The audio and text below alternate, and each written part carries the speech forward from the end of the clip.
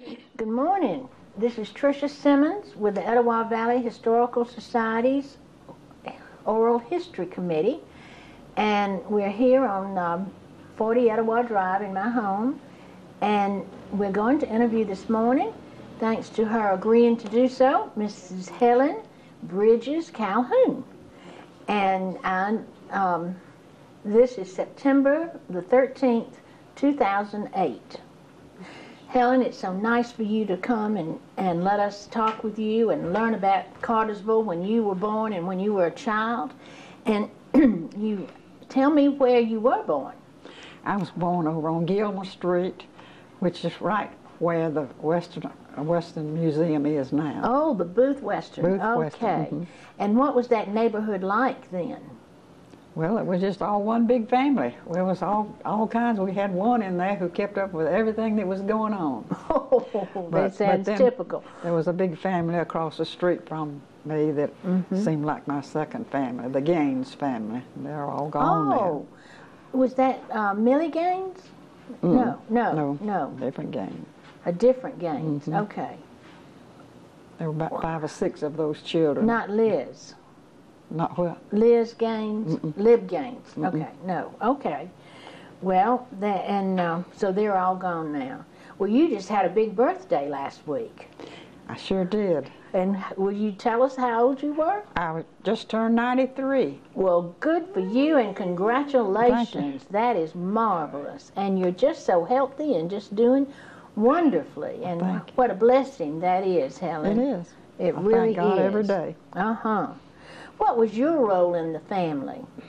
Did you have siblings? Yes, I had 2 brothers. I was right in the middle of them. Margaret's husband was the younger.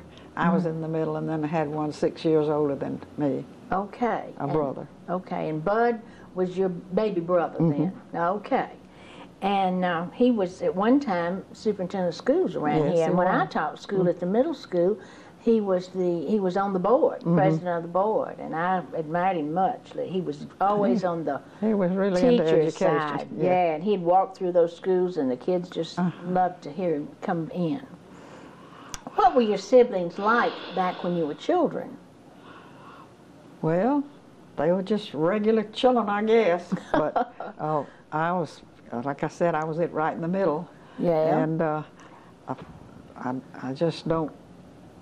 You didn't think of anything different? No. No. You had a happy childhood. Happy childhood. That's wonderful. At school, what were you like? Well, I was an average student.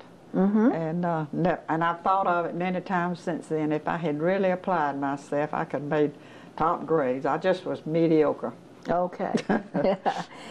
Other than family, who were the most important people in your life when you were growing up? I guess it was that Gaines family. Okay. Because one of them, Roy Bethune's wife, was one of them. Oh, I knew some Gaines around here. Yes, I remember her. And Ruth, and we were best friends. Yes, and they had a sister too. Oh, they had several. Frances, there was older son, and then Frances, and there was one that lived out here on West Avenue, and her husband before they passed away. Elizabeth Bradford. Yes. Well, Bradford. Yes. Oh, yes, that's exactly who it was. What were the happiest times of your childhood? Well, things I look back on now are when, years ago when we went to the grocery store, we didn't just go in and pick up what we want. We told the clerk what we wanted, and they went and got it. Oh, okay. Well, the Gaines, Miss Gaines, well, she was like a second mother, and my mother would call her every time we have an ache or pain. Before she called the doctor, she'd call Miss Gaines. Okay. So they made it was just an event that I will never forget. They on Saturday night went to the grocery store, and Ruth and I went with them. Some of them didn't all go with Ruth. And her buying groceries that way, I'll take a bag of flour, or I'll take a box of salt, and they bring it. And that, to me, I just thoroughly enjoyed that. Okay, and they went every Saturday night? Yes, that's when they bought groceries. That's when they bought their groceries. How interesting. What was the happiest time of your childhood? Did I just ask you? Well, that was part of it. Mm-hmm. But I can't think of. It was anything. always good. Okay. What was your biggest disappointments? Well, I guess that I didn't get started on getting more education. It was kind of nip and tuck, and we had to. It was a while before I really took a what we called a business course and got to learn to do that kind of work. Okay. Okay. So money was tight back then, wasn't it? And it was hard. What were your hobbies as a child? I don't know that I had one. Played dolls, I bet you. Well, yeah, I had dolls. Oh, when you were young, what did you imagine your adult life would be like? Well, I just was hoping I'd be married and have a family. Well, that's not unusual. Now, let's talk about your work. What was your first job and how did you get it? No, brother. Now, Margaret's heard this enough. She knows what I'm going to say. Well, that's okay. Because I tell her kids about this often. I got out of school and worked at a 10-cent store right out of school. Yes. And at that time, you went to work at 7:30 in the morning and you worked till 6 at night. And then you worked on Saturday from 7:30 till 10 o'clock. Ooh. And you started off at $7 a week. Oh, my goodness. And if you made good, you got on up. So I got on up to $9 to $10 a week. Well, good for you. That's great. Where was that? Then this is what I like to tell them. Then I gave my mother $2 a week. Okay. That was room and board. $2 a week. I put $1 in my church envelope. I bought my clothes, and I saved money. How wonderful. How wonderful. I think they doubt me on that. Yeah. Well, I'm enough in that generation that I know you can do that. I knew you could. I remember when Cokes were a nickel, too. Yeah. Well, how did you decide to enter that field? Was that just the only job you could get? Well, yeah, that was the only thing I was qualified to do. Yeah, and then what happened? Then I took I went to a road with Mr. Percy Cox. He's been dead for, I don't know, 20 years, I guess. But anyway, he got a job with the telephone company in Atlanta, and he drove his car every morning and came back in the afternoon. Oh, he was the first So I rode commuter. down to Drawn Business College and took a business course. I did that for 6 or 8 months. Yes. And down and back with him. And then in between there were things to do that you had to kill some time. Yes. So I'd go shopping for different people. Yeah, okay. And, from here. I remember Miss Lillian Green owned a bookstore down on Public Square it is now. And she would call me every so often and ask me to pick up something for her. Oh, goodness. Okay. So you just stayed all day even though your school didn't last all day? Yeah, I had to do something in between. I got out of school about 2 o'clock and he didn't leave till about 4:35. I see. So well, he was really one of the first commuters into Atlanta. Yeah, my word. And that was how long did it take you to get there in the mornings? To get to Atlanta? Yeah. Well, it must have been close to an hour. I don't know. I'm sure it must have been because the 4-lane wasn't there then. Was it? No. No? Yeah. Did your parents influence your approach to work or your choice of jobs? Well, my dad died when I was 10 years old. Oh, my goodness. So my mother raised 3 of us on her own, more or less, although she had some financial help from somebody who raised her as a parent. And, so she really did have some influence, although that was what I decided I wanted to do. Yes. Okay, because she helped you, encouraged you to go to business school then, and you've just let us know that money was a factor in your life. Yes. Was there one person, a mentor maybe, who had the biggest impact on your working time? On my working time. Now, what do you mean by that? Somebody you worked with or worked for, that when you once you got that job after you I got after I got out of school, I got a job at E.Z. Mills in the office. Okay. And Mr. Pete Morris was I was his secretary for a number of years. I see. And I guess he and his wife had quite an impact on me. Okay, yeah. Did they have children of their own? Yes, they did. Yeah. But they took you under their wing, too. That's wonderful. Is there anything you think is absolutely crucial to success at work? You have to love it. Mm-hmm. You have to love what you do. That's certainly wonderful, truly. What was the best job you ever had? Well, I guess that was because it was the only one I had. I worked for about 7 or 8 years, and then I got off long enough to have a baby. Yes. One and only. Okay. And we'll talk about that and one then later. Later, the girl came at 16, took my place while I had my baby, and then I went back, and then I went back for her years later when she started having her family. Oh my goodness! So you married while you were working there? Mm-hmm. Okay. Did you? Let's see. On balance, did you like your chosen career? Yes. Okay. If you had it to do all over again, would you choose the same path? I think I would. All right. Now we're going to talk about your family and your love life. Were you and your spouse, and you said it was Mr. Homer L. You married Mr. Homer L. Calhoun. Was he from here? He was from Macon. Macon. Macon. He came to EZ. I was in the office then. He came to fill in for whatever the guy's name, I can't think of it now, who operated Southern Cotton Oil Company, because he was going into service. Okay. And so This was during the war. Another friend in the office knew him and knew he was about ready to go back to Macon, so they hired him, and he started working. Oh, and that's how you met him here. In the payroll and in the office part. Okay. Was it love from the start, No. or did you have to? No, it took a while. Took a while for the relationship. Okay. And when did you decide to have children? Well, it was 4 years later before we really did. Okay. Okay. Over the years, what was the most rewarding thing about having your child? Most rewarding thing. Wow. Well, I know you loved him. Well, yeah, having somebody else to love, I guess. Yeah. And it is a boy. It was a boy. And what about him? Where is he now? He's still in Macon. Oh, he went to Macon. In fact, he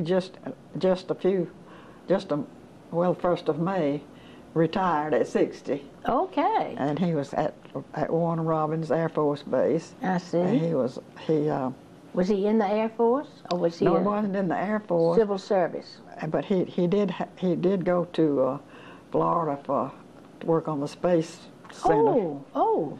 Good. And I went down with two of his sisters one year while he was there, and it was in the wintertime, and that was when everybody up here had a whole bunch of snow, and they had 16 inches in Macon. Oh my word! So we had what was that? What's that? The blizzard of '93? No. No. That wasn't the one. Well, anyway, we got to go to out to where everybody goes down in Florida. Where is it? Oh, to Cape Canaveral. Cape Canaveral. We got to go through we just had a nice visit. Good. And now, who works there? Your son did? Son. Okay. He's like an aeronautical engineer. Oh wow! He must have gone to Georgia Tech or someplace like that. Or did he just learn it on the job? He went to the University of Tennessee. Oh, of course. He had already accepted to go to Auburn. Okay. And so this may be off what no, you that's want. fine. It's your family. Bud, her husband, said, "Let me take him up to UT and show him around." So he did. Yeah. And when he came back, he said, "I want to go to Tennessee." Okay. So that's where he got his degree. What was your favorite, what do you remember as the best times you had as a family? As a family, just going off a little. I've never been on any major trip. Okay. Just like we would go in the summertime, we'd go to Daytona Beach for a week. And then in the fall, we'd go to Gatlinburg and spend a week. Okay. And just those trips. Things. And you went as a family, you and your husband and what is your son's name? Joe. Joe, okay. Did you, what was the worst thing you went through as a family? I guess the World War II when the two boys had to go. When your brothers had to go? My brothers had to go. Well, was your husband in World War II? No. Okay. Well, you weren't married. Well, were you married then? I married in 44. Okay. So you were a war bride in a way. Yeah. Yes, in a way. Did you dream about doing anything special? Do I now dream about No, did you then? Dream about doing anything different? No, I guess I just didn't have much ambition. Well, no. You were satisfied with what you had. That's a real... Yeah, it goes a long way. Yes, it does. It does. What are the secrets to a good relationship in marriage? I think being open with each other and sharing everything with each other. Okay. Do you have any advice about being a good parent? Not really. But Margaret ought to have she should have had a lot of comments on that. She raised 5, and I just had 1. Oh, but you all live next door to each other now. Have you forever? 50 years. 50 years, isn't that something? Or more, maybe more, isn't it, Margaret? So your son probably enjoyed her children like yes, you did the games. He did. They all felt like brothers instead of cousins. That's wonderful. Is there anything you do differently as a mother now? I'm sure I would. Do you know what it could be? Well, I would try not to expect so much, I guess. Yeah, okay. It's hard not to want the best for them, isn't it? What would you try to do differently as a spouse within your marriage? Was there anything you'd do differently? Well, I always said my husband couldn't. I was trying to teach him how to run the washing machine and the dryer and the micro, all that kind of stuff. He was not good in the kitchen. Okay. I'd tell him, people in front of him, he couldn't find a tablespoon, but he could do just about anything.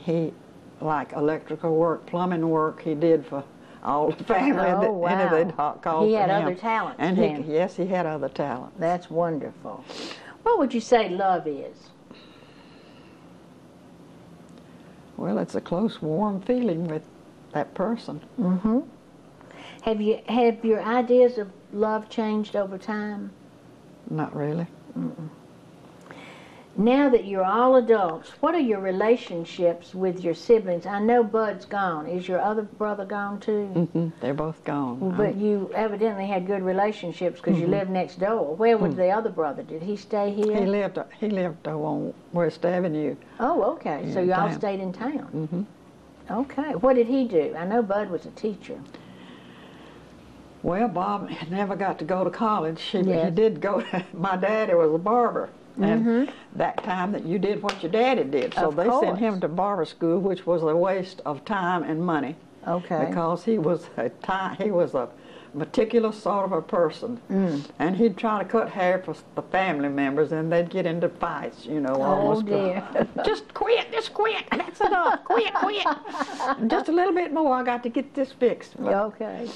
He and Bud were 2 brothers that was close to being opposite as any 2 ever were. Well, that's not unusual. You really, I taught school for a long time, and I learned that. How are you like your parents? Well, I don't know, because I don't remember too much about my dad. The only main thing I remember about him was, and it must have been when I was tiny, was he had me standing in the center of the kitchen table with the paddle in one hand and a dose of medicine in the other. Oh, wow. But everybody, I remember, he must have been a wonderful person. That's the main thing I remember about when he died, was how people said, you had a wonderful daddy. He was a good person. Yes. Just all those kind of comments. Oh, and what a Bob wonderful was a thing lot to like do. him in that, the older brother. That's wonderful. Who in the family is most like you? Who in my family now? I don't know. Did your other brother have a family? Did Bob have a family? No, they had no children. Okay. What have you always regretted not asking your parents? Not asking them. Yes, something that you would like to know about them that you forgot that you never did ask. Can't think. Putting names and dates on photographs. Yes. Oh, yes, Okay. I try to tell all these people, these younger people, when you make a picture and you get a copy of it, put the name of who it is and the date on it. Because Hallelujah. I've got numerous pictures. I have no idea. Oh my goodness. My husband made several. He made a family album. Yes. My husband, and he said all these bridges look alike. Okay. So, but he did make that, He did. and we And you in have fact, he that made with the several. family. Well, that's good. That's what I'm doing for my family now. And I wish my mother and daddy were still around, because I would like to ask them that. Who knows you better than anyone? I guess my son does, and he calls me a chronic worrier. That's my biggest fault. I worry about everything. Oh, Helen. And yet you've lived so long. I know. What a but wealthful way. Other than your family, who are the most important people in your life now? Other than family. Well, I got a lot of friends. Some of my older friends are already gone, Yes. and I miss them. But I've got several good, close friends now. Okay. And what do you think is the key to good friendship? Being there for each other. Okay. Who makes you laugh the hardest? Who makes me laugh the hardest? Is you talking about a family member or a friend? No, just anybody. Do you have a TV station that makes you a program or anything? Oh, I watch these Andy Griffith reruns. I enjoy them. Yeah, I know. Some Do you of the have a sitcom- favorite book or author? Well, I read a lot, and I got a list of a lot of them. And I live close to the library, and I go every week, and I read 2 to 3 books a week. Wow. And do you have a favorite author or a book of all that? Well, What kind of books do you like? I just like novels. Novels. Okay. Do you have a favorite movie? Music. Movie. Gone with the Wind, I guess. knew it. I say that, didn't you? You said your best trips were going to Daytona Beach and up to Gatlinburg. Gatlinburg. That's wonderful. Which one was the most amazing? Most amazing? I guess Gatlinburg. I like the mountains, too. We're so lucky here, aren't we, to be close to both. If you could go somewhere you've never been, where would it be? There's so many of those. I don't know. Okay. Would you rather be living somewhere else? No.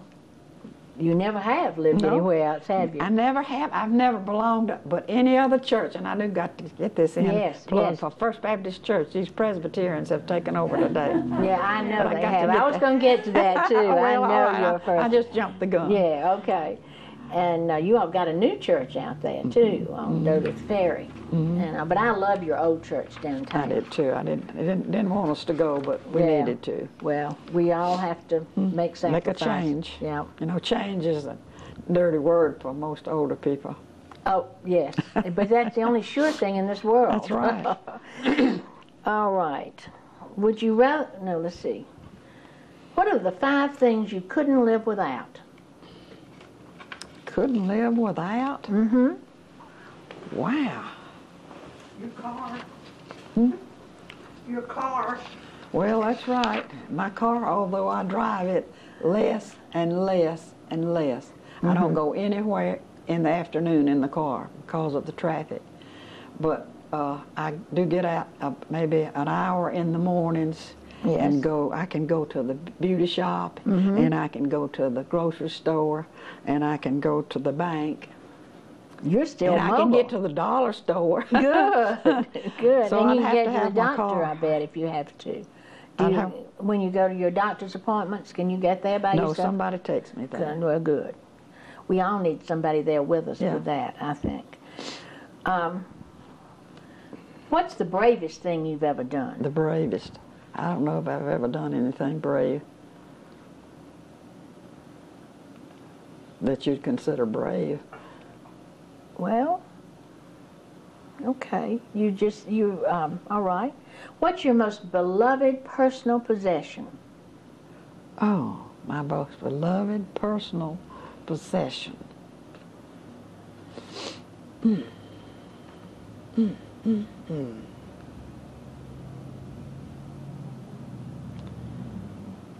I got too many to designate one. Okay, okay. What would I be surprised to learn about you? Well, that Well,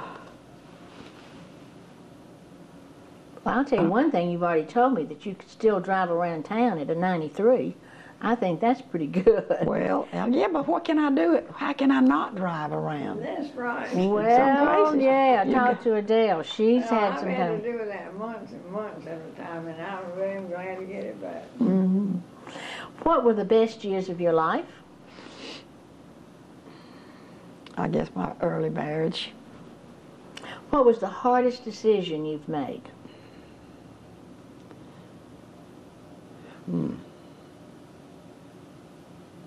Hardest decision.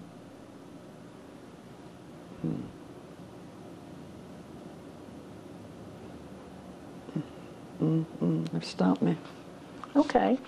Well, you've lived a very full life right here, and you haven't had many lives.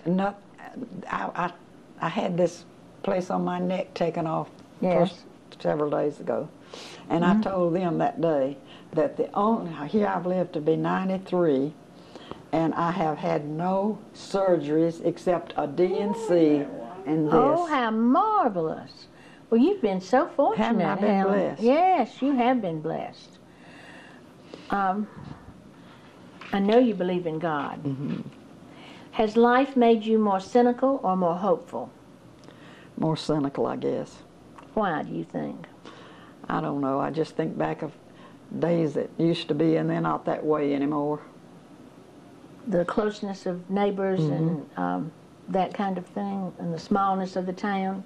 Well, I like the smallness of the town, Yes. and of course we needed to grow, but I don't like it getting more cityfied. Well, you remember, I'm sure, when they built the dam. Do you think that had anything to do with the growth of the town when the dam came? I'm sure it did. Do you remember any parts of the town that used to flood when the rains came? Before the dam was made? Okay. Somebody said West Avenue was a low area somewhere out in that way. Well, now let's see. Out of where Phil and Mark live, out in that area, they still get some water in places there. Okay. Do you believe that people can change? Yes, I do. What do you consider the most important world events during your lifetime? World War II, I guess. Okay. Do you think life is harder or easier than when you were young, and why? Harder. Why do you think so? Well, you have a lot of decisions to make, and I don't know. It just, you worry about whether you make the right ones or not. Well, I know you've seen a lot of change in Cartersville in 93 years. What? Yeah.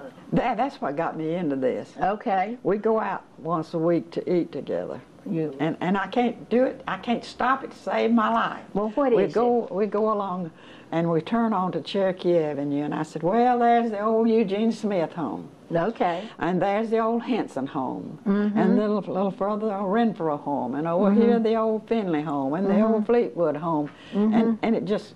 And I think about it, it's all different now. I know, but the homes are still there. Yeah, the homes are there. Yes, and I think it's good, don't you? Yeah, I do too. Yeah. Oh, that's great. And I bet you remember when they paved a lot of the streets. I thought about that a while ago when somebody asked them that. I remember when our street was paved, and now, which street are you talking about? That was Gilmer Street. Gilmer Street, and, okay. They let us, they blocked it, held it off to traffic, but they would let us get out there with our bicycles and wagons, and I had a good time playing before they opened it up to the people. Okay. We used to play in the streets, too, at dusk. Well, you know, I remember Gilmer Street Church was over there.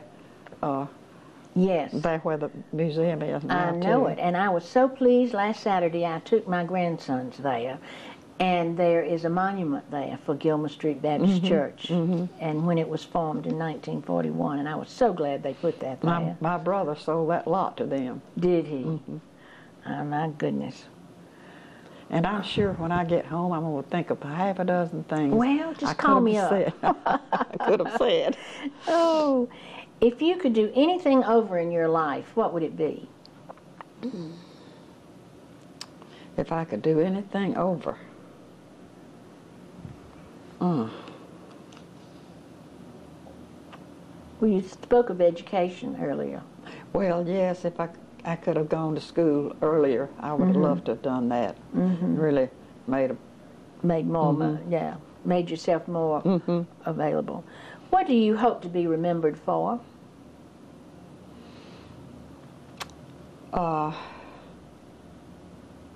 Being able to help people from some way or some. I ask God to put somebody in my path every day that I can help in some way or encourage or do something for. How wonderful. Well, that's marvelous. What volunteer work have you been able to do?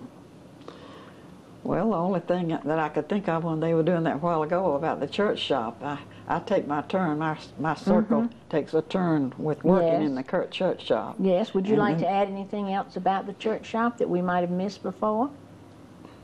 No, but I think it's a wonderful mission thing, blessing to the town, really. It certainly is. Which has been the most, and that's been personally rewarding for you to be there, I'm sure.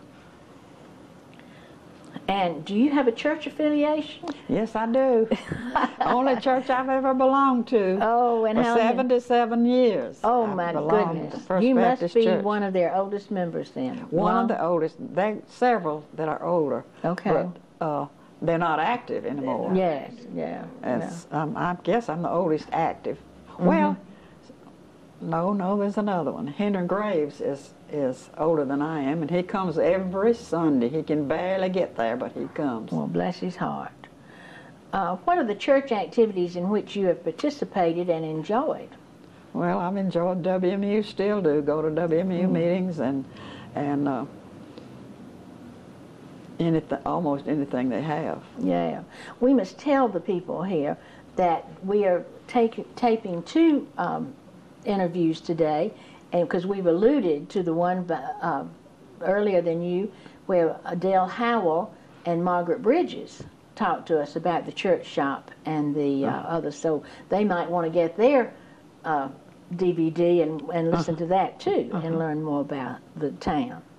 I failed to mention my husband's affiliation with Dale's husband over the years. Oh, okay. Well, tell us about that. Well, he just, I don't remember what brought it on and how it started, do you? Well, I didn't hear the first I thing said that I failed to mention my husband's affiliation with Enterprise I was Oil. to mention it too, because he helped Sam get going.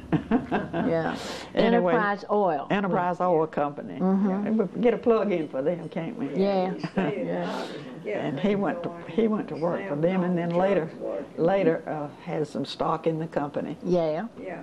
Well, it's up on 41, the one I know, and Dale was instrumental. She ran that after her husband passed away. Well, with Homer's good help. Homer was, yeah.